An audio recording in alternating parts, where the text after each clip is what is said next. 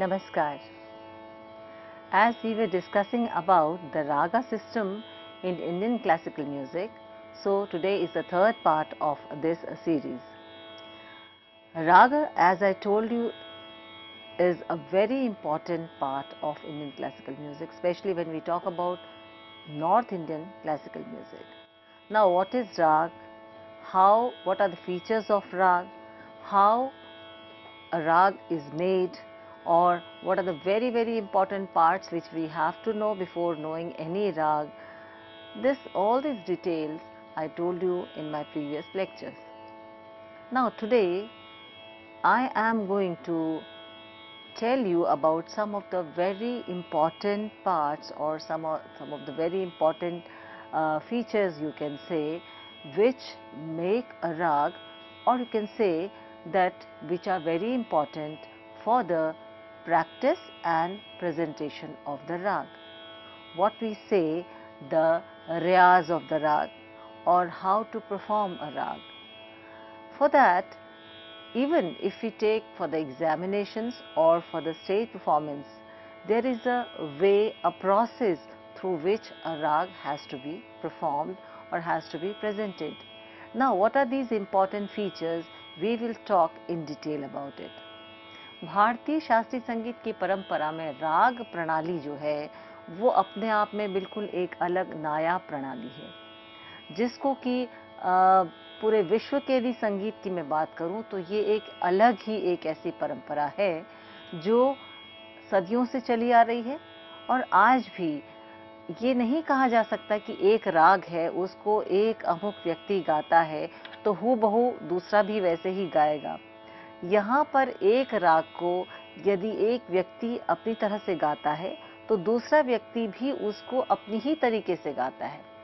यानी हर व्यक्ति, हर गायक, हर कलाकार, हर वादक जब उस राग को गाता बजाता है तो उसमें अपनी ही उसकी एक कल्पना शक्ति भी काम करती है।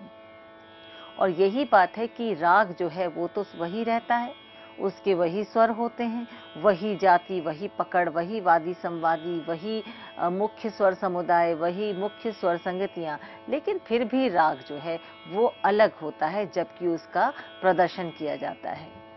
तो प्रदर्शन की जब हम बात करते हैं तो कक्षाओं के हिसाब से या परीक्षाओं के हिसाब से या मंच प्रदर्शन के हिसाब से जब राग को प्रस्तुत किया जाता है तो कुछ बातों का ध्यान जो है बिल्कुल आरंभ से दिया जाना ज़रूरी है, जो कि उस राग को जब हम एक परफॉर्मेंस के तौर पर जब हम उसको लेंगे तो ये जो अवयव हैं, ये जो राग के जो मुख्य जो भाग हैं, इनकी सहायता से ही हम राग की प्रस्तुति कर सकते हैं।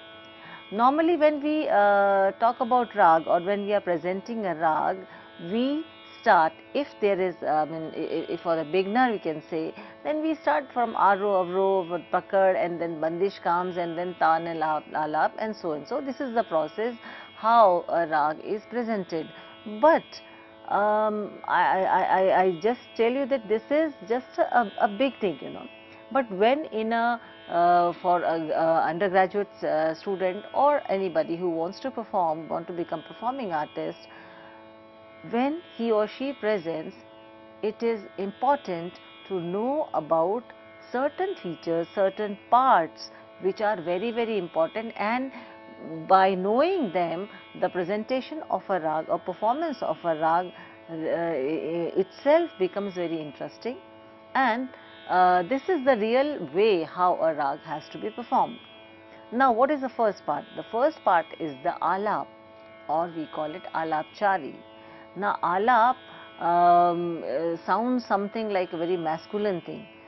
No, alap or alapti or alapchari, they are the same thing. What and how is an alap formed? This is the first question. See, for a rag, I always tell you that for a rag we have to know the Aro and Avro and Pakad in the beginning, which tells us that how many notes are used in that rag and what will be the sequence of it, or if there is any note or any swara which is not to be used or which is omitted during the Aro and used during the Avro, or anything which is very special, in a very special manner it has to be used. But yes, in a sequence wise, you know, in a sequence wise these notes are used in a ascending order and in a descending order. So they make the aro and avro of the rag, and with the aro avro we know about the notes which are used in the rag. Through pakad we come to know that which part of that aro avro or which that swar sangati or combination of the note is important in a rag, which immediately tells that yes, this is rag so and so, or you can identify the rag. So that is the pakad. Now the alap is formed with the help of these aro and avro notes or with the help of the pakad. जब हम आलाप की बात करते हैं तो आलाप में स्वर तो वही होंगे जो राग के आरो और अवरो में प्रयोग होते हैं, और पकड़ स्वाभाविक है कि पकड़ मतलब राग को पहचान लेना। तो राग में प्रयोग होने वाले जो स्वरों को जब हम पहचानते हैं तो इसका मतलब है कि वो स्वर समुदाय बहुत ही महत्वपूर्ण है राग में, और उसका जो प्रयोग होना है वो बार बार होना है, जिससे कि राग की पहचान कोई भी कर सके, या हम राग को बताना चाहेंगे कि ये राग अमुक है तो उस जो पार्ट है, जो स्वर समुदाय है, उसको हमें प्रयोग करते रहना पड़ेगा। या हम जब किसी राग को पहचानते तो उस अक्सर वो स्वर समुदाय हमको मिलता है या सुनने में आता है तो हम एकदम से राग को पहचान लेते हैं। आरोह अवरोह जो है वो बताता है कि राग में कौन से स्वर प्रयोग होते हैं, और ये एक क्रमबद्ध तरीके से आरोहण और अवरोहण के रूप में किस प्रकार से प्रयोग होते हैं वो हमें पता चलता है। अब जब बात कहते हैं आलाप की, तो आलाप क्या है? आलाप यानी जब हम स्वरों को बहुत स्लो स्पीड में, बहुत धीमी गति में हम स्वरों को गाते हैं और उसका प्रयोग करते हैं या हम बजाते हैं, तो एक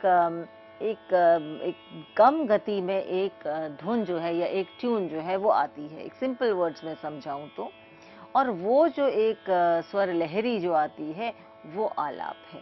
जैसे कि हम किसी भी राग को लेते हैं, उदाहरण के लिए हम एक राग लेते हैं राग केदार, तो उसमें आरोह अवरोह क्या है और उसकी पकड़ क्या है और उसके बाद उसका आलाप क्या है, इसको जो है हम आपको उदाहरण के तौर पे बताते हैं। Now we'll take Rag Kedar. The Aroh and Avroh of Rag Kedar are Sa,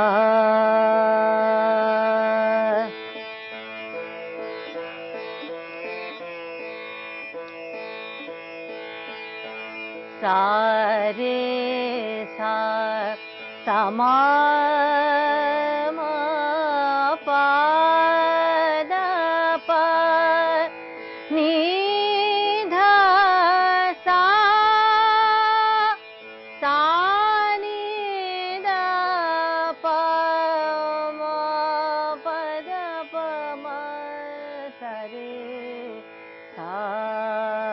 this is Aroh and Avroh.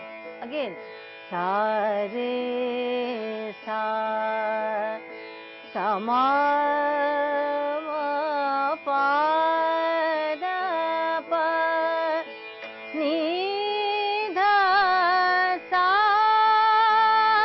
Sa Ni Dha Pa Ma Pa Da Pa Ma Sa Re Sa. Now here in this alap, during the aroh, we didn't take the rishabh at Gandhar. Sama, directly we are going from Sharji to Madhyam. But during the avroh, we are singing something like this. Sa ni da pa ma pa da pa ma sa re sa. Again Gandhar is not there, which makes its jati Odav Shadav. Now this is a small introduction of the notes which are used in Rag Kedar. When we talk about the pakad, Sa Ma Ma Pa Da Pa Ma Sa Re Sa. This whole phrase is very important because through this phrase we are immediately going to identify the rag.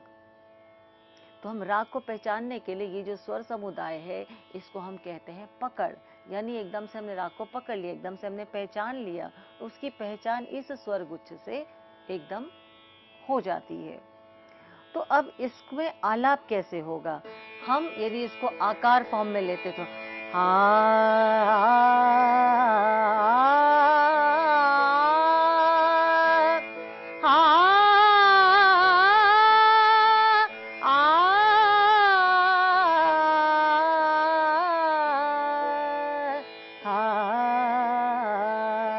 ये हमने आकार में आरोह और अवरोह गाया। अब हम इसकी आलाप जब कहते हैं तो जैसे मैंने पहले भी बताया है कि आलाप करने के 4 जो हैं वो स्वस्थान नियम है, यानी there are 4 phases of doing आलापचारी और आलाप. Now we have to know about these 4 phrases or these 4 places we can say, steps you can say, where we can do the आलाप.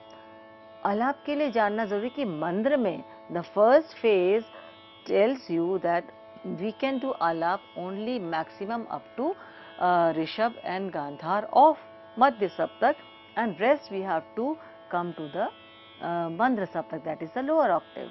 So this is the first phase of the alapchari. Let's see. Sa re sa sa da pa pa sa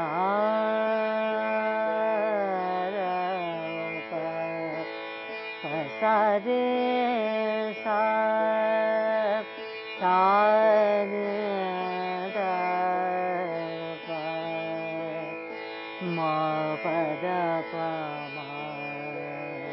ma pa pa ni dha sa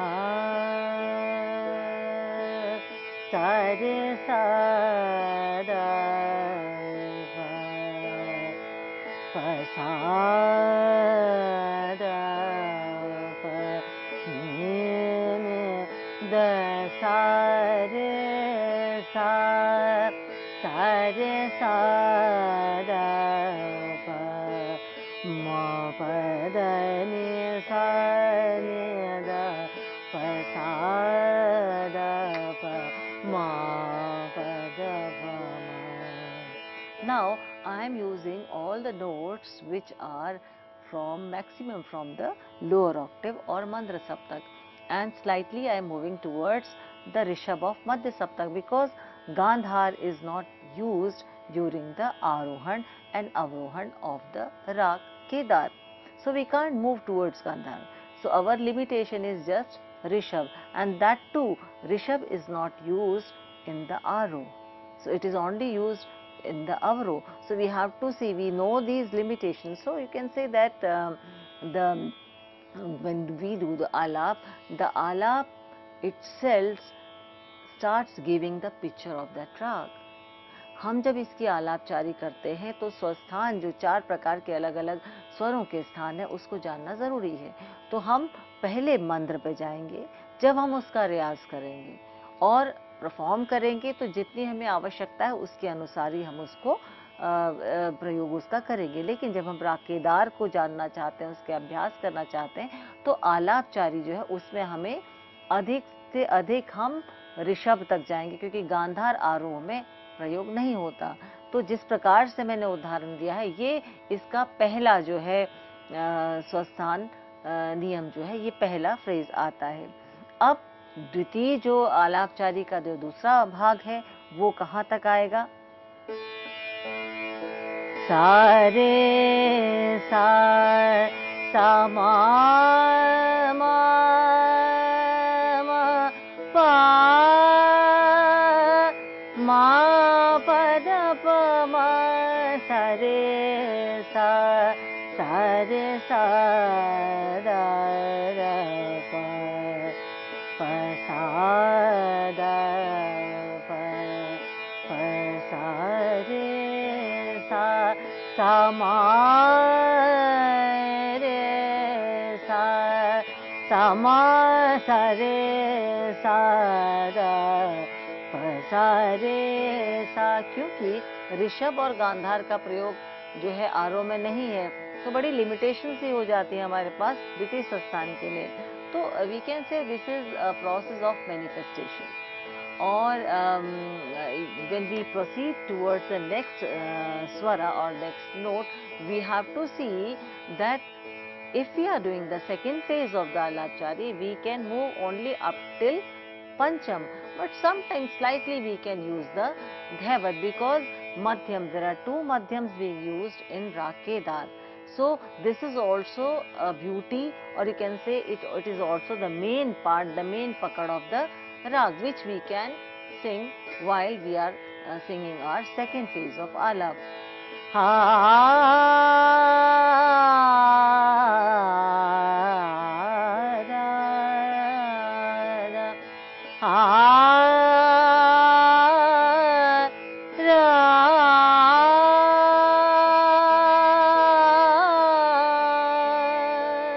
बहुत थोड़ा सा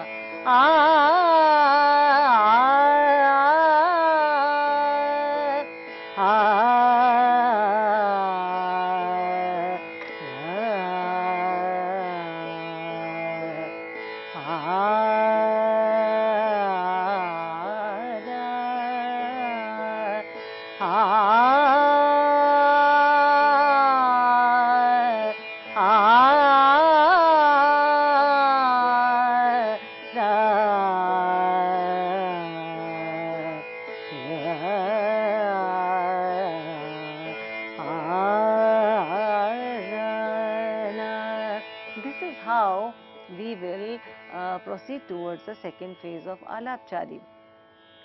Now we have to at least be very careful when we are singing Rag Kedar, that the shadow of any other rag should not be there, or the rag which are Samprakratik ragas should not be there, which can create a confusion among the students. So we have to be very, very particular about the notes and how they are used during the ascending order or the descending order. It's very, very important, because from the beginning, if we are very careful, we can perform the rag, we can practice the rag in a very pure way.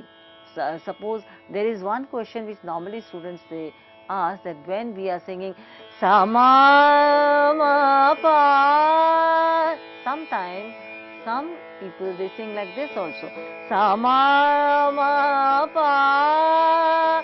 When we are saying that Rishabh and Gandhar are not there during the ascending order or the Arohan, then why the Gandhar, it sounds like Gandhar. Gandhar only slightly we can use that, just a touch of it, which we call it Kanaswar. Sa ma ma pa, हल्का सा गांधार छूते हुए, because Gandhara जो है वो गुप्त है ना, it in a very secret way we are using it, because just to it is the way how this rag is made. So when we are saying sa ma ma ga pa, we should try to avoid it. Though during the tan, Gandhar is used when we perform the paltas. So Gandhar is used during the ascending order in a very fast, because tan they are the fast use of the notes. तो हम जब गंधार को गाते हैं तो सा मा मा पा मा पा दा पा मा सा रे सा दा पा सा रे सा. We are using the notes in a very slow tempo. Ha ra ha ra na